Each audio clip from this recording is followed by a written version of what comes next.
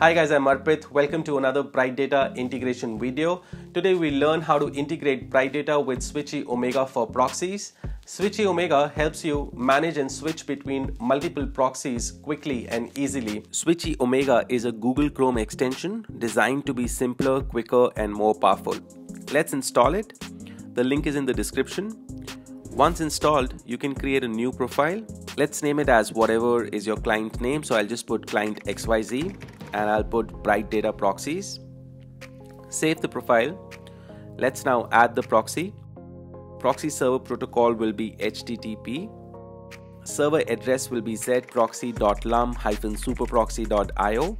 If you want to use the super proxy. In case you want to use the Bright Data Proxy Manager, then the address will be 127.0.0.1. Port will be 22225.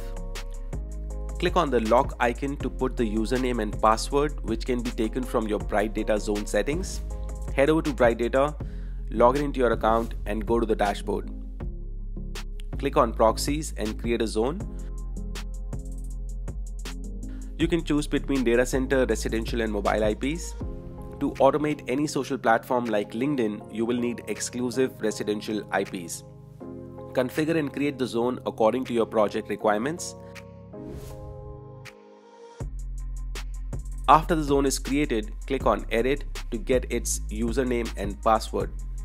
Let's copy and paste them in SwitchyOmega. Click on Save Changes and your proxy profile is ready to use. Make sure you have the proxy option selected from the SwitchyOmega Chrome extension. Go to your target website. For this video, we'll open up linkedin.com.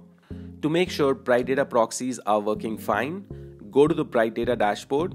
Under Proxies, click on the event log and we can see linkedin.com being registered here. There you go, the integration seems to be working fine. That'll be all for this video. I hope you learned something new today. If you did, make sure you hit that like button. Subscribe to the channel so you don't miss out on my future content. Thank you so much for watching. See you in the next one.